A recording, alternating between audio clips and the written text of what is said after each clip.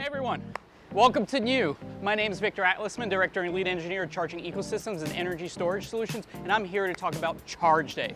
We know different vehicles require different amounts of power levels, different voltages, and especially some vehicles require preconditioning. Similar to how vehicles have MPGs, or fuel vehicles have MPGs, electric vehicles have MPGEs. Same thing goes for charging power.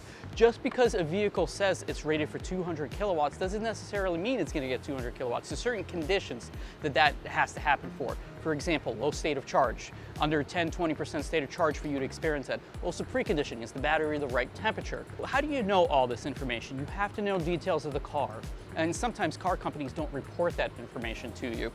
So you have to rely and hope that the infrastructure that you're hooked up to can support that. For example, if your vehicle does take 200 kilowatts, you don't want to plug in on a 50 kilowatt station. You're going to be there 4 times longer than you have to.